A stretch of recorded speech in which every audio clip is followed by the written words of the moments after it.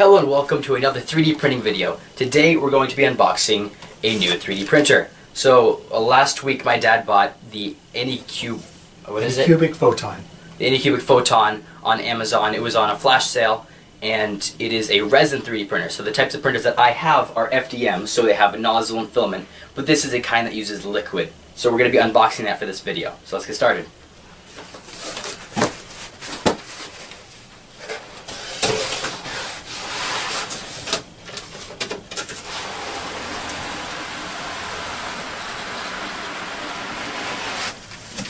Good back there. Alright. All the goodies. Got our manual. We've got extra FEP film. Not sure what that is. That's the plastic that goes underneath the vat. Oh, okay. And we've got some resin.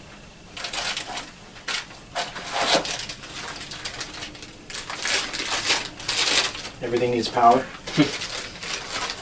Power cord. Flash memory.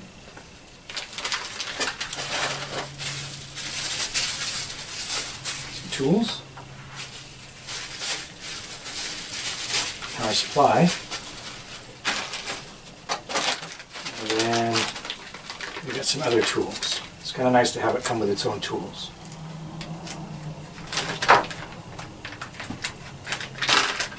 So we've got a scraper. Taking the prints off the bed.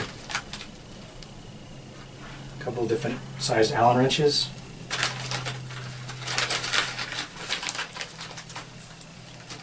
Some hardware. A little flat blade screwdriver.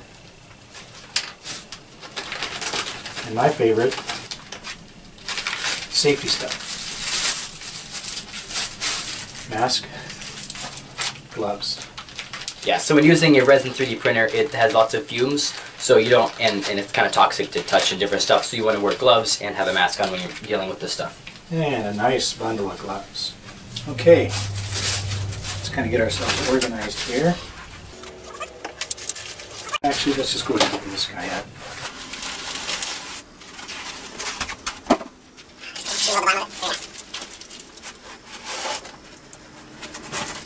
There it is.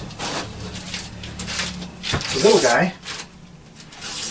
Yeah, so it has a small print bed, but with this type of printer it can do extreme detail, which is awesome. Okay, one of the things we're going to have to do is install the knob on there. And some of the other pieces, if I can get it out, are inside.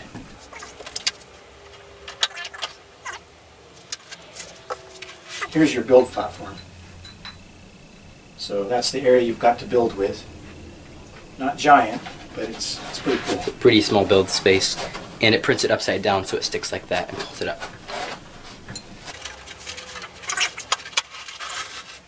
Filters for reusing the resin.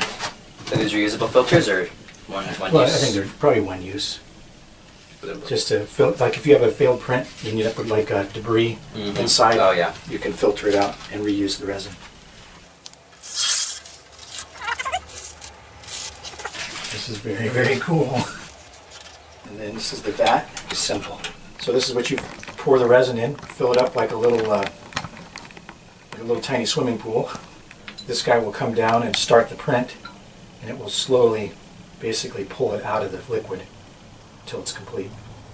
Okay, so our next steps is powering it up and then getting the platform level.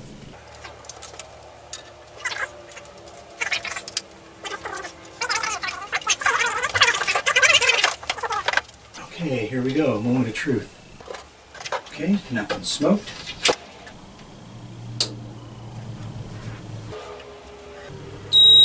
There it is. And unlike either of my other 3D printers, this one has a touch screen for its little screen. Yeah, it's pretty cool. It's small, but it's useful. It's not too small to be a pain. Okay, so I'm just moving the Z-axis up, just kind of getting it out of the way. So we're going to want to level this little build platform. Mount it up good and solid, and that is like on a little gimbal so it can move around. And then Is it to be able to move while it's 3D printing? no, you want to mount it. That's for setting its level, okay. so that it's flat against the screen. You want a piece of paper for leveling it? Yep.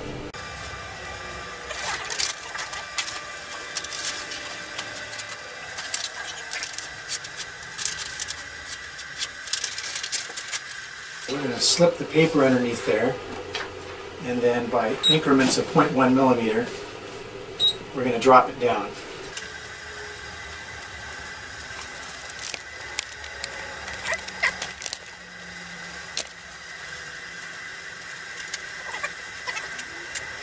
Okay, so that feels like there's enough resistance there.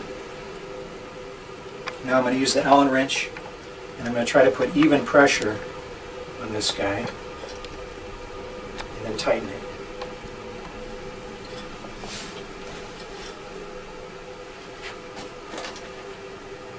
Not too tight. Looks like it's a little bit tight in the back.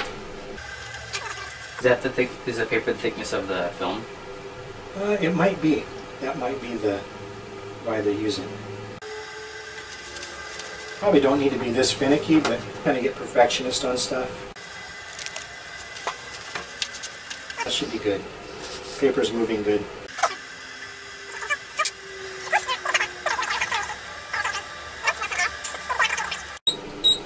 The other ones are knobs, so I usually don't do it by 10 millimeters because if you twist it the wrong direction, it'll smash it down because it's not up and a down. It's clockwise or counterclockwise. Yeah, I like this one. Although I have read that if you cue it up like what I just did, it doesn't know where to stop. Oh. So you don't just let it run away. Okay, so now we're ready for the next steps. We need to just put the vat in.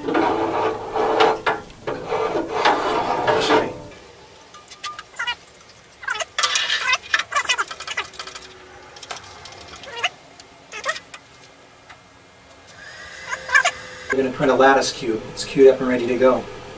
So now all we got to do is put some stuff in there. Okay. Ready? Yep. We got some clearish green resin that came with the printer.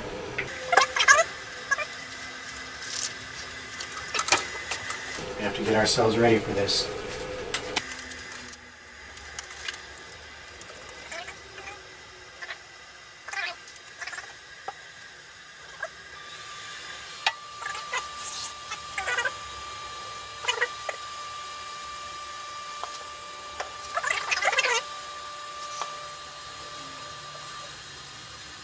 It now just goes by itself. That's it. Okay, so we'll check back when the print's done. Okay, so the print finished. It took about 6 hours, and we're going to get it off and clean it up. What we're going to do is we're going to give it a place to get washed. You wash it in 99% isopropyl alcohol.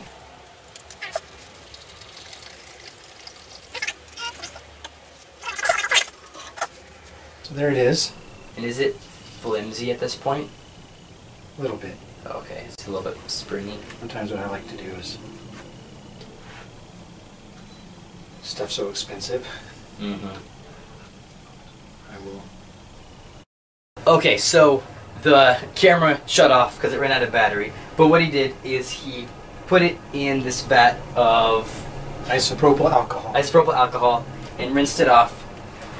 Cleaned up because he messed up the bed. He had to level it, and he got that. And right now the print is cleaned off and it's sitting in the sun to cure.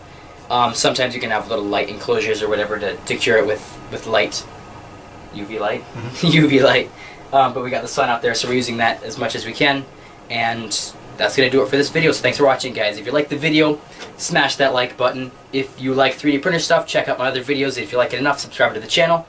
And leave a comment whether you like resin printers better or maybe an FDM printer. Thanks for watching, guys. Bye.